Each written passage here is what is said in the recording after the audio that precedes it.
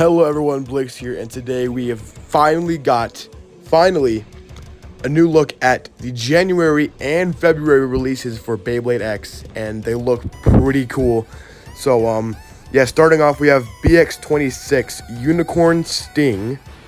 Here's somewhat of a side profile. The parts are 560 and gear point. So it's not gear taper, it's actually gear point. So judging by that bit, you can obviously tell that this is a balance type release. I do like the colors on it. The gimmick of it is what I'm most excited to use. As you can see, it has like a jagged side and then a smooth side. I'm really excited to see how that'll be in battles. The unicorn like avatar on the bay, I feel like it could have looked cooler had the eyes been like white instead of yellow or something. I don't know. It's not terrible looking. I feel like we could have gotten a better looking unicorn avatar. But it's definitely not bad at all. And then moving on to February, this is the SphinxCowl short random booster. And I'm not gonna lie, this might be up there with like my favorite random booster yet. Even though it is a short random booster, because the parts and colors they picked for every single SphinxCowl variant in this short random booster is amazing. You got the prize one, which is like the yellow and blue one. It looks great.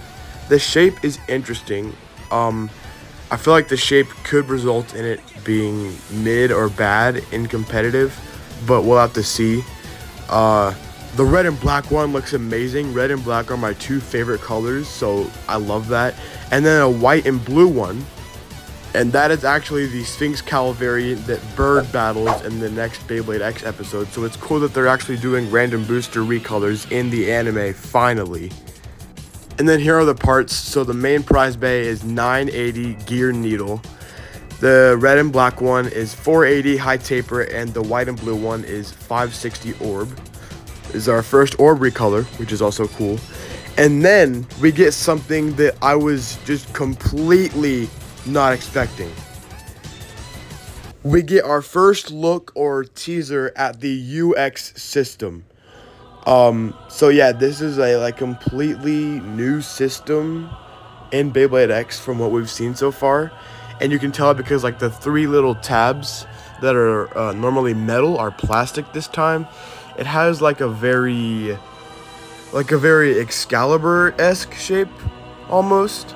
I have no idea what bay this is gonna be, but we do get our first little hint at the UX system. So I'm very excited to when it gets fully revealed. But yeah, that's about all the news we got today.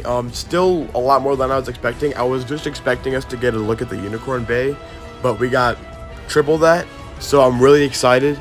Let me know what you guys are going to be copying down in the comments below. Are y'all gonna get UnicornSting, SphinxCowl? Are you excited for the UX system? Let me know below. I hope you all enjoyed, and peace.